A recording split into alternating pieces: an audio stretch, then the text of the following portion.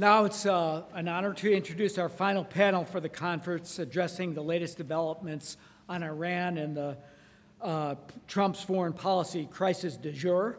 To help us through what happens next, we're lucky to be joined by Avril Haines, by Jake Sullivan, by Ariane Tabatabai, and by Brian Katulis, who will moderate the panel, a senior fellow at CAP who covers and leads on the Middle East at CAP. You'll be moderating the conversation. Brian, I turn it over to you.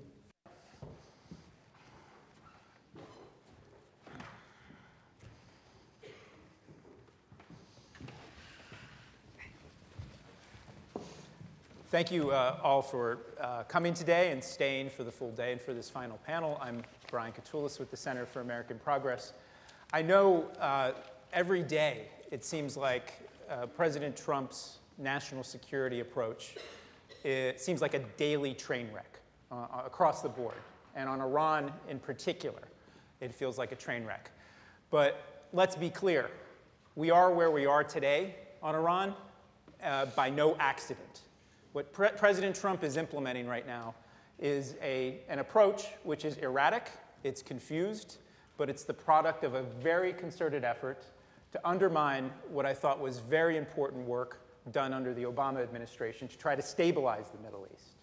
And many of the people in the room here were part of that, either inside of the government or outside. And we have a great panel, which John has already introduced, and I'm not going to go through the bios and things like that. What we're going to do today is have a bit of a conversation for a few minutes, talking about where are we and where do we go from here. That's the main thrust. But then we're going to draw you in, because there's so much expertise, and it's such an important issue.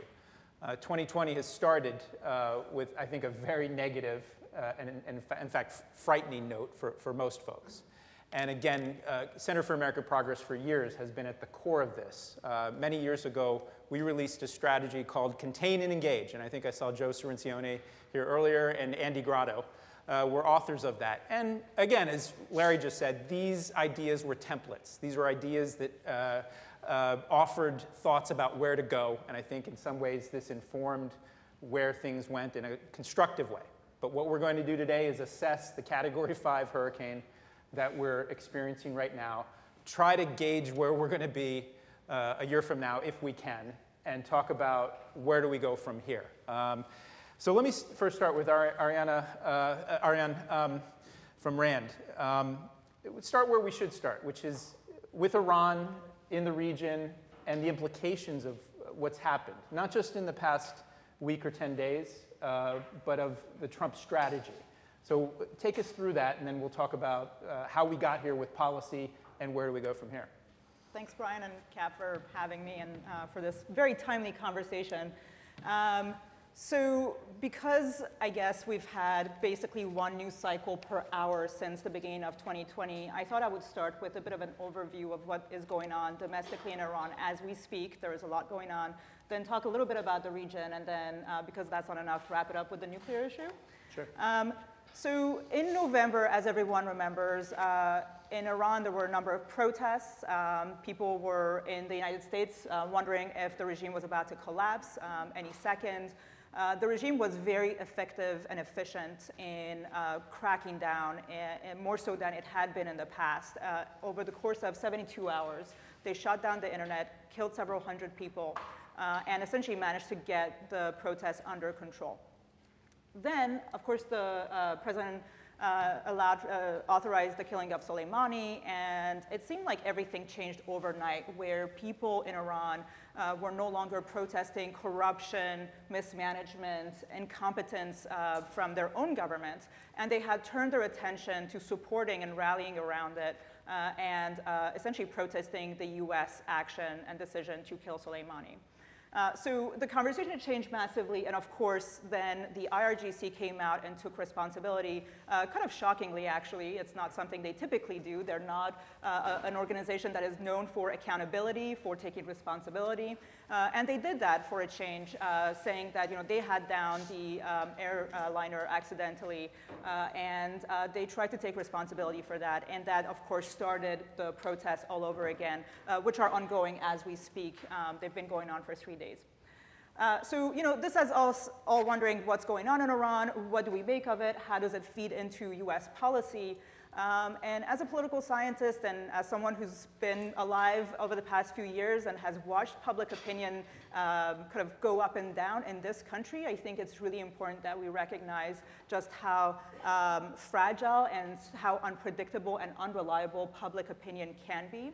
And to hold two ideas in our heads, that it is possible for the Iranian people to, at the same time, be frustrated with their own government, believe that it is incompetent, corrupt, and that it has put them where they are today, while at the same time wanting to prevent a conflict with the United States. Just bearing in mind that for the majority of Iranians today, the Iran-Iraq war is not just something they read about in the history books, it's something they grew up with. It's something that they've experienced, their families have experienced. And so for them, the concept of a conflict with a superior adversary is essentially reminding them of their cities getting bombed and people having to go down to shelters to make sure that they don't end up dead. So, they can have these two ideas at the same time. They can be opposed and frustrated to their own government, but they can also want to make sure that things don't escalate and show unity and rally behind their government in the face of a foreign adversary. So, in my view, one thing that the current administration is not doing well enough and that we should be bearing in mind is that it's all fine to wish for the regime's collapse and hope for a liberal democracy in Iran. I think we can all agree that that would be fantastic and we all want that, but not to plan for it, not to make policy based on this notion that the regime is about to collapse this year or even in a decade. And we should be really thinking about our national security and interests and put those at the forefront rather than hoping for something to happen. So that brings me actually to the question of the region and the maximum pressure campaign and how that's been playing out. I think if we're generous with the administration's maximum pressure campaign, we can say that it has had some tactical successes here and there. For example, if we take the administration's word at face value, Brian Hook says this quite frequently, Secretary Pompeo has alluded to this. Iran may have less cash to be sending to non-state groups in Syria, in Lebanon, in Iraq, and that's a good thing, right? But to me, the point of the maximum pressure campaign, again, if we take the administration's own stated objectives at face value, is not to have some tactical successes here and there, is to seek a fundamental change in behavior along the 12 points that Secretary Pompeo has laid out. And there, I think it is quite clear today that as of right now, that has been essentially a failure, that Iran has not changed its behavior. In fact, it has doubled down on a lot of the behavior that we find so problematic. And it has pushed the envelope in a way that it hadn't in recent years. And it has done so very visibly. The fact that you had the strikes against bases in Iraq, directly trying to target US interests and presence in Iraq is something that I think we can attribute to to the cycle of escalation that has brought us to where we are today. We're seeing a similar situation with the nuclear file. Iran, of course, announced last week in the middle of all this that it was taking the fifth and they've said final step to dial down compliance with the JCPOA. We don't really know what that entails quite yet, in contrast to some of the previous steps that they had announced, which were very practical, quite concrete. This time around, this was more of a political statement. They said that they were going to see themselves as no longer bound by the limits of, that were imposed on their enrichment program. But they haven't said exactly what they're going to do next. So we have to stay tuned and see how that plays out, what actions they actually take concretely, if any. And at least from my perspective, and I think from a US national security perspective, it's good news that they're continuing to work with the IAEA, that they're not actually doing anything to dial down the access of the agency and its inspectors to Iranian facilities and the nuclear program. But certainly in the next few months, we will find out what they intend to do. The Europeans, having triggered the dispute resolution mechanism today, may add more to their calculus and may lead them to take more action. But again, here too, we have seen Iran just doubling down on and pushing the envelope on its nuclear program rather than scaling it back. as the administration had hoped. So, in general, you asked me to sort of give you my assessment. It's quite bleak. I think we've actually taken quite a few steps backwards instead of taking steps forward in terms of changing all the behavior and actions and policies that we find so troubling with Iran. So the risks are increased, the outcomes are close to nil.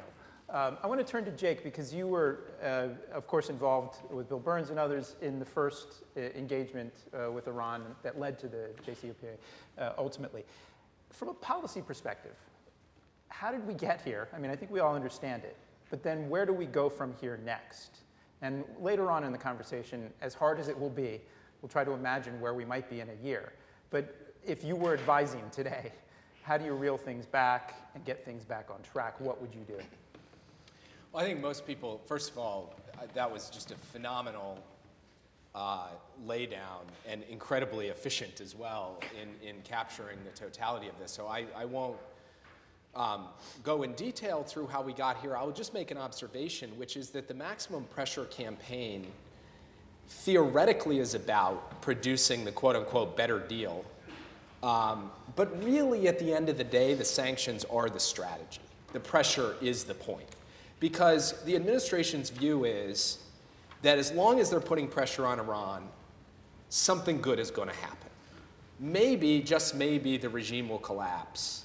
But even if it doesn't collapse, maybe they'll come out with their hands up and agree to the 12 points or something close to them. But even if they don't come out and put their hands up and accept the 12 points, at least we're squeezing them in ways that weaken them, distract them, make their lives more difficult both in the region and at home. So as far as the administration's concerned, leave aside their stated objective of the better deal and look at their actual objective. They feel like this is working. They've just got Iran in a world in which it's feeling pressure, it's feeling squeezed. Now, I think they also believe that a free Iran is just around the corner, which is a dangerous assumption for them to be making right now. But that's basically the reason that we are where we are, because the Trump administration essentially said, we can impose all of this pressure, and I think what they forgot was that Iran wasn't just going to fold, it had cards to play too. And it had three cards: moving the nuclear program forward, attacking shipping and oil infrastructure in the Gulf, and then making life worse for the United States in terms of its presence across the region. It was the third of those in the attack on the proxy attack that killed the American contractor that led to the Soleimani killing. But even if we set the Soleimani killing aside, today Iran still has those three tools and still over the course of the coming months is likely to exercise those tools in various ways, to keep moving its program forward, to keep threatening at least the supply of energy through the Gulf, even if they don't take further action, and to keep putting pressure on the US presence in Iraq and other places. Now, the Europeans came out today and basically said, we see where you're going, especially on this nuclear issue, and we don't like it, so we're triggering the dispute resolution mechanism under the JCPOA. I think they're doing so not to kill the JCPOA, but rather to try to deter Iran and to get Iran back into some modest form of compliance. So it's very difficult to predict where we will be on January 20th, 2021. It's hard to predict where we will be on January 20th, 2020. And a lot of us have made predictions, some of which have borne out and others haven't quite borne out. But just for the sake of argument, let's assume that the JCPOA is terminal but not entirely blown up. It exists on life support basically a year from now. That there's instability in the region but not outright war, and a Democratic president is elected and comes into office. I think that there are two fundamental projects that need to be undertaken simultaneously, and they're connected to one another. The first is figuring out how you reestablish nuclear diplomacy in a way that isn't just going straight back into the JCPOA, calling it a day and walking away, but is re-entering an arrangement with the Iranians on the nuclear file that also seeks to secure longer-term guarantees with respect to nuclear restrictions, and sequencing that diplomacy at a moment when the Iranians will be heading into their own presidential election later that spring will be very complicated. And it will require deep consultations with our allies and partners who will have their own ideas for what to do about it. And then the second is, how to think about the regional file in connection with the nuclear file. In the Obama administration, we essentially said we're going to do the nuclear issue and then not tie our hands one way or the other in terms of our ability to deal with Iran's regional activities. The Trump argument is you have to do this all together as a single negotiation. I don't think the Trump argument makes a whole lot of sense. The United States sitting across the table from Iran and negotiating the proper Iranian role in Iraq or Syria or Lebanon doesn't actually compute. Like, how do we work that out? That requires a regional negotiation that the United States can participate in or underwrite or play a role in, and that should be connected to, but on a parallel track from the nuclear file. And coming up with a way to sequence and engage conversations among the regional actors about what a long-term de-escalation looks like at the same time that we're executing a nuclear play, that is immensely complicated, but I think necessary for whoever the next president is. And I'll just close by saying I don't know whether to see a silver lining in the cloud that the Saudis and the Emiratis have looked at this period of instability and chaos over the last several months and started to put out feelers across the Gulf to say, hey, maybe we should find a different way forward here. That may or may not be the case a year from now, but I think we have to try to take advantage of the fact that there seems to have been a sobering up to a certain extent of the various players in the region about what a longer-term outcome might look like. And we should lean into that and not immediately assume that there is no possibility, there is no space for regional diplomacy. And I would just say we shouldn't hold the nuclear file hostage to regional diplomacy, but nor should we see them as completely distinct. We have to somehow see the connection between the two. And how you get into the specifics of that, I think, will be one of the big pieces of business going forward. So I'll leave it there. Great. Thanks, Jake. Avril, Ariane gave us sort of a great picture of where we are right now with Iran and in the region, and Jake started us down the path of how we got here and where we go from here. I want to hit the pause button because this is an important issue I want to ask you about, and it's one that's still very present right now in the Congress, and it's related to not just the Soleimani strike, but strikes all around the world. As you know, there's a big debate that we're having in this country, and many in the room here take part in it with their expertise and thoughts, and a lot of our colleagues do, about who has the authority to go to war. And it's a debate within our system here, in our democracy. But it's also got international legal implications. So I thought we'd hit pause and say, where are we on that debate? Where do you see sort of the action in Congress? How do you see, importantly, also the international dimension of how the United States has been conducting strikes like these, like the one against Soleimani, but then, if not too ambitious, more broadly? Where are we in terms of constraining the executive? And you sat on it on the other side as the Deputy National Security Advisor and someone who served in the administration, and you were on the Hill before too. So give us your thoughts on that simple topic. Yeah, exactly. In 2 minutes or less, right? Exactly. All right, well, let me start with the international legal piece, because I think that's worthwhile, and it really connects in many respects to the policy pictures that both Ariane and Jake have identified. From a U.S. perspective, the way we've interpreted international law, it provides a basis for taking action like the action against Soleimani only in 3 really circumstances. One is when you have a UN Security Council resolution that actually allows for that action, authorizes it, or in self-defense or collective self-defense, right? And I'll come back to that in a moment.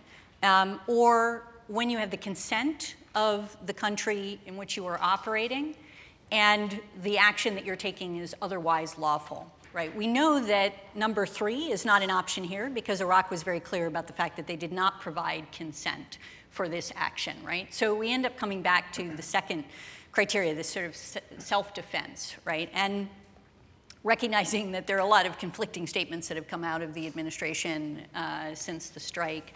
It did seem, at least at first, as if they were claiming that they were acting on an imminent threat in that circumstance. And under international law, the United States has taken the view that you can, in fact, take action against an imminent threat. under international law as well, you have to do so in a necessary and proportionate way. And so all three of those things are terms where people spend a fair amount of time trying to unpack what they mean. How broadly do we, interpret imminence? How broadly do we interpret necessary and proportionate? And I think, first of all, the facts that have been discussed really do not necessarily add up to imminence from my perspective. Even with a fairly broad interpretation by the Obama administration, I mean, the Attorney General gave a speech where he talked about the kinds of the factors that you look at for imminence. And he talked about there being a window of opportunity within which you have to act, that if you don't act in that window of opportunity, that otherwise there will be harm, essentially that there will be killing of your citizens or otherwise. And third, the likelihood that the action that you take actually reduces the chances of further attacks coming forward. And I would say that the case hasn't been made publicly for those considerations. And so then you get to this question of, even if we were acting in self-defense in another country without their consent, is that lawful under international law? And again, the United States has taken the perspective that, yes, that can be lawful when you judge that that country is unwilling or unable to address the threat. So why does this matter? And I mean, I think that's one of the critical questions that people ask themselves in this context. And it matters from my perspective on a whole series of levels. One is I actually believe in international law, and I think international law serves the United States in a range of ways that if we just start saying that we don't care about it or not making the case for it or all of those things, that we basically deteriorate or denigrate international law in ways. And I'd say that this whole issue around imminence and the way in which we're approaching it is one aspect of the problem, but things like tweets about the fact that you could target cultural sites, which is a clear war crime, or that you can take action that's disproportionate, also not acceptable under the law of war. Doing things like not giving a visa, unfortunately, to Zarif if you don't have a valid basis for doing it. All of those things add up to the United States sort of disregarding international law in ways that I think is honestly challenging then for our partners and allies who want to be able to stand with us and say some of these are, the Iranian actions that are being taken are unacceptable, are illegitimate, all of those things when they have challenges with the position that the United States and the President of the United States is taking. And it's also concerning for Iraq, which is relying on us, in effect, to respect its sovereignty and its territory, and when we're asking and continuing to rely on their permission in this context. And it's also deeply depressing, frankly, I think, for many service members who are around the world trying to train other militaries on how to obey international law when they see these kinds of things. So it matters in a whole series of different ways, but I think it also makes it more challenging if we're not making the case on an international legal basis for doing this, frankly, again, to basically promote the policy that Jake was identifying, which is about coming back to the table, about saying that we, in fact, do respect the commitments that we sign ourselves up to, that this is something that we want to pursue seriously and do so on an international basis. Yeah. So I think that's a sort of a broad piece. It does obviously come back also to the domestic legal authority. And there, I think that's been particularly challenging as well. I mean, we know how difficult it has been, I think, for Congress to assert itself, and some of that blame I put on Congress, and some of that blame I put on essentially the way the executive branch ultimately over, frankly, decades has sort of increased its authority and power in this space in the context of the war powers. But the way the analysis would go is essentially you would look at the action, so take the strike, for example, against Soleimani, and you would say, is this action something that constitutes a war from a constitutional sense, or is it something less than that? And the executive branch has set up a structure for essentially evaluating what constitutes a war from a constitutional perspective. And they say, basically, it has to do with what you anticipate to be the nature, the scope, and the duration of the conflict that is effectively planned as a consequence of this action. And if you end up in the space of it's a war from a constitutional perspective, then the Department of Justice has recognized that there is a limitation. In other words, under the Declaration of War Clause, the President of the United States is not allowed to act unless Congress has declared war. However, there is the exception in the context of self-defense, right? So you have sort of that structure. And there is some, at least arguments over how you would define self-defense in that particular frame, right? Then you get to below a war in a constitutional sense, which is frankly every military intervention that we've seen for the last many decades, right? And what the Department of Justice has said is that there is a constitution, that basically the president has the authority under the Constitution to take action in a military operation that goes below this level, right, where it's serving an important national interest, and can do so without congressional authorization in advance, and then essentially will make generally a war powers resolution report, and then Congress has 60 days if you remain in hostilities to determine whether or not they're going to approve that action and give authority for continued use of force in that scenario, or whether or not your troops are going to have to come back in a sense. But then, of course, there's all kinds of questions about whether or not you remain in hostilities and all those pieces. Yeah. Sorry. That was a great overview. And I think it's important to remind folks that these actions that we take, if we do it in the right way and with the right process, could have some more legitimacy. And currently we're on very, very shaky grounds, and that's the debate Congress is having. Jake, you mentioned something earlier about the pathway forward, and I'm going to try to take us there and maybe start with you, and you guys can jump in on it. You mentioned you saw the need to bring in the regional partners and link these discussions in a sense. And I think President Obama tried to do this in inviting some of the leaders of the region to Camp David in 2015 and talk about measures on security front, but they weren't part of the nuclear deal conversation. My question is sort of, I think, a difficult one, policy-wise, but then also politically for progressives. How do you bring these partners along when they're so flawed, when in their own actions, whether it's in the Yemen war or their own support for terror with some of the countries, or you see in Iraq, it's very fragmented, and there's divisions we saw on display in this vote in their parliament just in the past week. How do you actually execute that in this moment? How do you make sure that you're also reassuring those partners about their very legitimate security concerns without doing what Trump has done, which is give them a blank check, whether it's Saudi Arabia or most of the Gulf countries? And I know it's a bit hypothetical. We're moving from imaginary world where Donald Trump is no longer in the White House. How would you actually set a coherent policy process that links them in? Well, first, I do think that, for example, the U.S.-Saudi relationship is going to have to undergo a serious re-examination, whoever is elected, as long as it's not Trump. Whoever the president is going to take a hard look at that relationship and rebalance some of the elements of it, and that's to the good. And we've heard all the major Democratic presidential candidates speak about that in a way on the campaign trail like we have not heard essentially since the foundation of the Kingdom of Saudi Arabia. And that is an important and legitimate thing to do from both a values and an interest perspective. The case that I would make is that a pure kind of throwing the baby out with the bathwater with Saudi and just saying a pox on all your houses over there and forget it is not ultimately going to be constructive for U.S. interests. That we have to find a way to talk to the Saudis about their legitimate security concerns, even as we hold them accountable for many of the illegitimate actions that they have taken. And critically, and I think this is the ingredient we just haven't either maybe had the opportunity or the wherewithal or the bandwidth to pursue, we need to have an honest conversation about what the regional outcome actually could look like at 30,000 feet and be real about it. Yeah.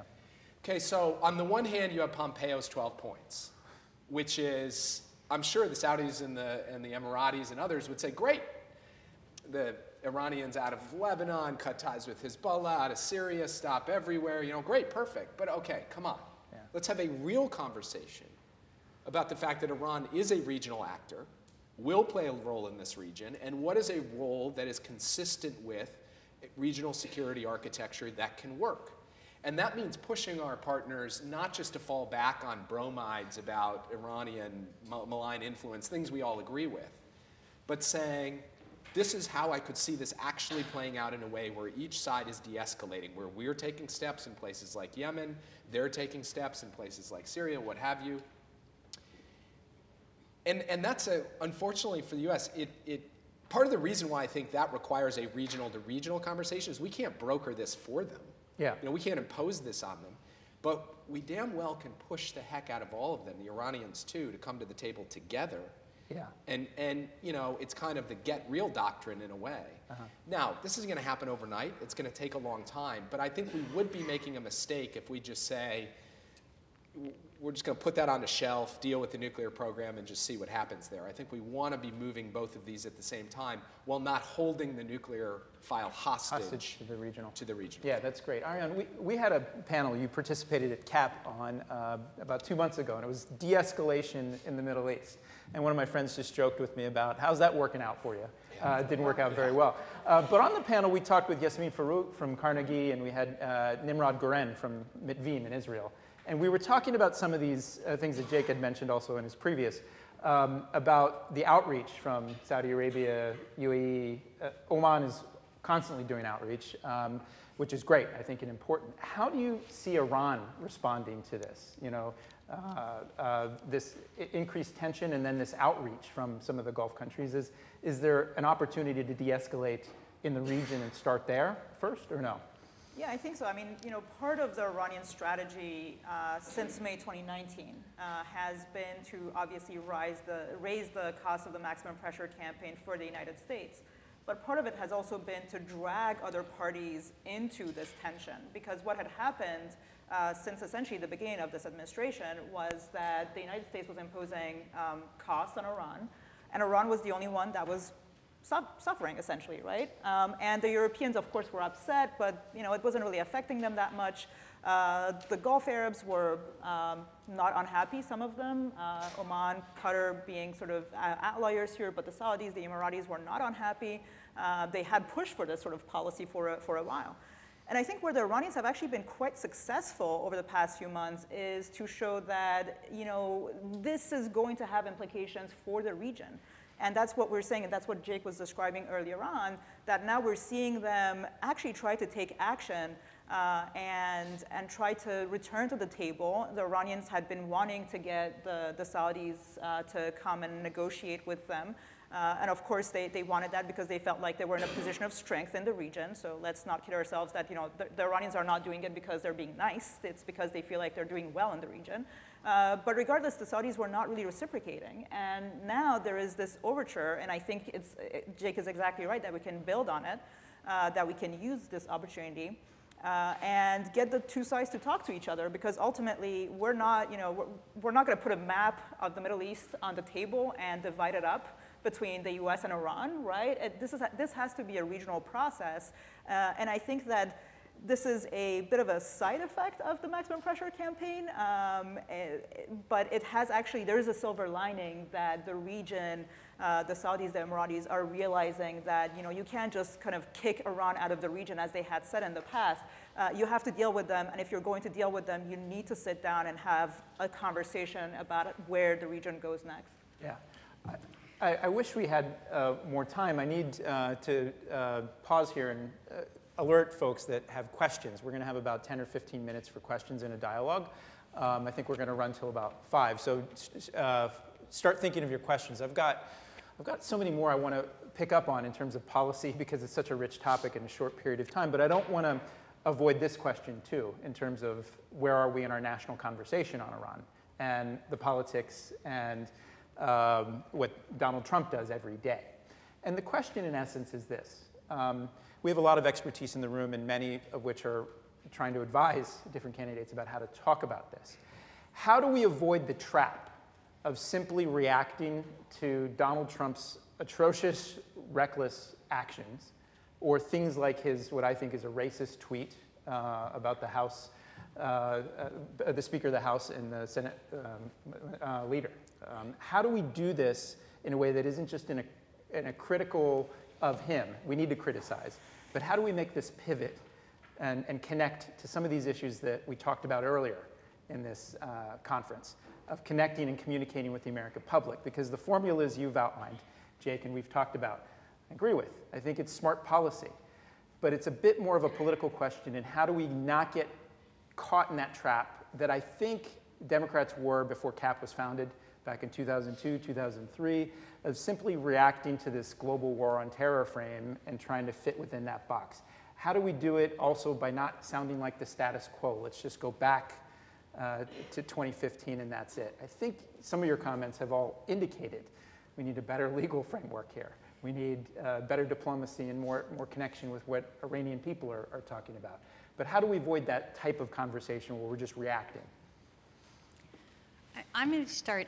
I mean, I think, you know, you asked about the de-escalation, right? How's it going, right? And here we are.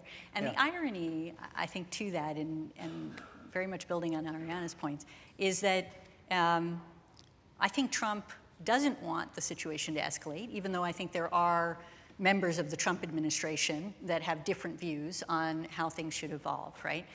And yet, actually, by taking the maximum pressure route and not providing a diplomatic outlet, in effect, the only response, as has been identified for Iran, was really taking, you know, in responding to economic warfare, was to do the kind of destabilizing activities that we typically see them engage in, which has caused us to have to escalate, right? Because now we've sent thousands of troops to the region to try to protect the, you know, our assets, our people, all of these things. And in fact, I mean, I think there's a way to have a conversation about this that is both relevant to the Democratic progressive base as well as to the right, in a sense, which is to say that, you know, actually we need to have a measured approach in this space. We need to have a comprehensive policy and a real strategy that brings in allies and partners and folks in the region and so on in order to manage this situation so that we're not going down this road that forced us to send thousands of troops into harm's way, that actually escalates the challenge that we're facing, and that means that we end up spending more of our time and money and effort in this part of the world while we're dealing with a whole series of really important broad geopolitical strategies vis-a-vis China, other things in this space. And I think that may be a way, you know, a space within which to sort of drive the conversation to indicate that there's real value in the approach that we've been describing. Just to build on that, in terms of the how we kind of make the case to the American people, because Trump's argument basically is, I killed a really bad guy with American blood on his hands, and people said there were going to be a lot of consequences, and there really weren't. It's all good. It's all good. People would be like, okay, all right, that makes sense. And I think our response to that has to focus on interests in the region that people can get. We don't want Iran to get a nuclear weapon. We want to be able to continue to keep taking the fight to ISIS. And we don't want to get dragged further militarily into a region that has brought us nothing but military heartache. How are we doing on those three things? Iran is closer to a nuclear weapon than they were before, and they continue to make announcements in the wake, as Ariana was saying, in the wake of the Soleimani strike. We've suspended our counter-ISIS operations because we've got to be protecting our embassies, thanks to Donald Trump deciding to take us down this road. And by the way, Iraq is even now talking about kicking us out, whether they do or they don't. They're going to put pressure on us to reduce our ability to go against terrorists. And in the last year, the United States has sent 18,000 more troops to the Middle East. How is that? That's all Donald Trump deciding to tear up the Iran nuclear agreement and make life worse for us on three core things that should matter to the American people. What's his plan for any of that? For me, that gets us out of the toing and froing of what exactly will Iran do next, or what exactly will Trump do next. It's just focus people in on those interests and the before and after. Before, these weren't problems. Now they're problems because Trump made them problems. And he's got no plan for how to deal with it going forward. And frankly, I have to say, I have been really impressed with the Democratic candidate response to this, essentially across the board. I know there's been a little bit of back and forth among different campaigns, but if you think about 2004 or even 2008 to a certain extent, in 2004, everyone attacked Howard Dean for saying that capturing Saddam didn't make America safer. Democratic candidates did. And in 2008, while President Obama was strongly against the Iraq war, of course, he felt he had to be really all in on the Afghanistan war, almost to compensate, because we were still in this kind of war on terror frame as a candidate. The Democratic candidates this time around were like, this is crazy. Let's not do this. And none of them felt, I think, obliged to kind of say, you know, I don't know, maybe we have to get behind the president and what he's doing. And I think that shows you, first of all, where we are in a kind of post 9/11 world and post-war on terror frame. But it also shows you that the Democratic Party is not going to take any guff from Donald Trump when it comes to trying to push them around on these issues of war and peace. Ariane, do you have anything else on this? I mean, I would highlight, before we turn to questions, the polling, which we've talked about, we did last year, demonstrates what both of you just said, that there's actually more consensus between sort of the more progressive, what we call them global activist camp, and those traditional internationalists on these issues, that it's important, I think, in the fight against, arguing against Trump's conservative nationalism, to remember what sort of the common ties there are and the common arguments, even in the midst of a very sort of tough primary fight for folks. So let's open it up. We got a few questions, time for questions here. Raise your hand, tell us who you are and your affiliation, and if you want to direct your question to a particular panelist. Hi, my name's Kathleen Kennedy Townsend, and I would love you to hear what you think is going on with Iraq. Are we going to pull troops out? Are we going to stay there? Iraq. You want me to start? I don't know. I'll start, but I think it's very hard for me to imagine that that we're able to stay at the presence that we are right now, or in the frame that we are right now. I mean, I think the domestic politics are really challenging, obviously. The Council of Representatives have passed, this vote that basically says U.S. troops have to leave. The Prime Minister is in a particularly weak scenario, as an acting caretaker, essentially, of the government and so on, and has asked for a delegation of folks to come over to talk about the reduction and evacuation of troops, in a sense. And I think, so there is going to have to be some version, essentially some appropriate, work done on what a new presence might look like, if at all, and that is somehow satisfactory to the domestic politics that they're managing right now, even though I think there are people in the Iraqi government that would like us to remain in some form. I think it's also, this situation is, again, ironic in the sense that Soleimani's greatest wish, right, with respect to Iraq was to get us out. And yet that's exactly what this situation is ultimately leading to in some form. And moreover, there are other forces at work here whereby we certainly saw the Russians try to move in, essentially, in terms of their influence in this space. And I suspect they're looking at this as an opportunity to do some more of that. The NATO training mission has been suspended, so effectively our fight against ISIL is now, significantly affected, if not at a standstill.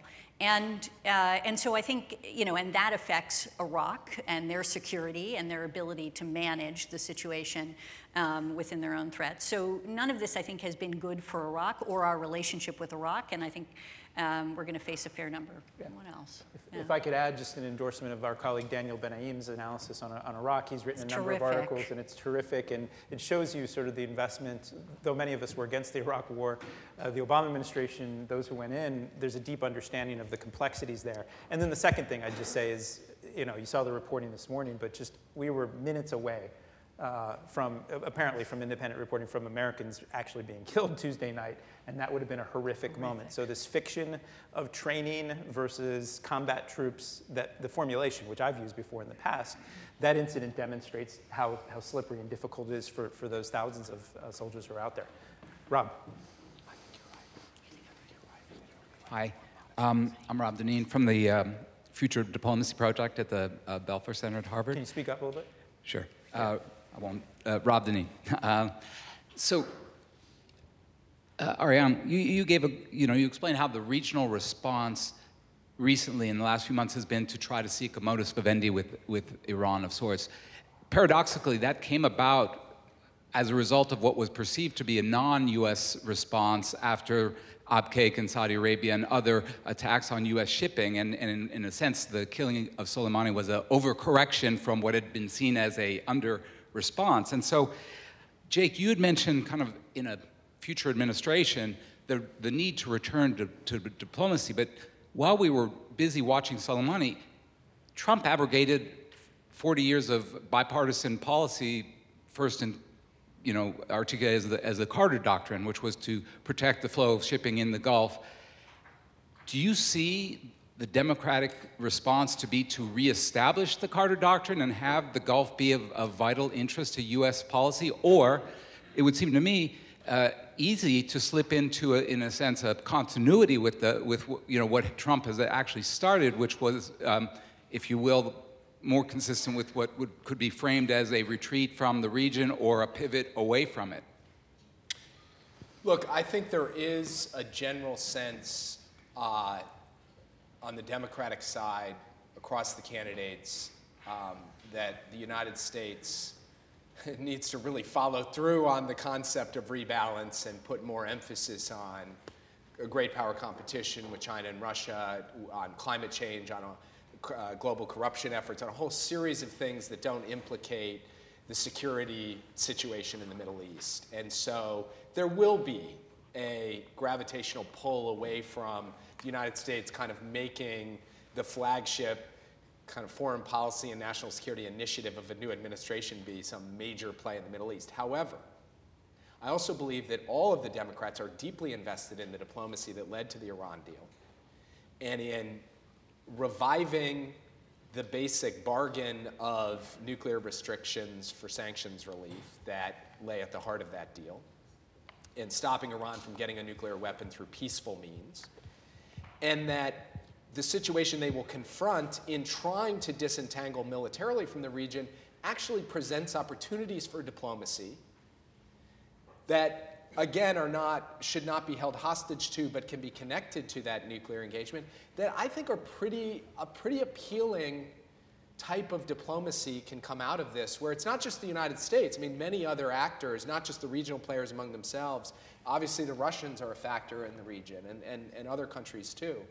So I think in a funny way, even though there will be this kind of psychological shift away from the Middle East towards other things, there will also, people will see the genuine opportunity for old-fashioned American diplomacy to play a real role in not just securing a nuclear agreement going forward, but also in dealing with this set of issues around the region that if we don't have some answer for, we'll find a way, as they did at the end of the Obama administration, of pulling us back in.